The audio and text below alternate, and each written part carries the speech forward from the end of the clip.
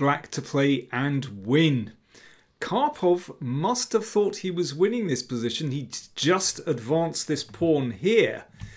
But Mark Taimanov shocked him with rook a1. Well, that's an easy move to spot.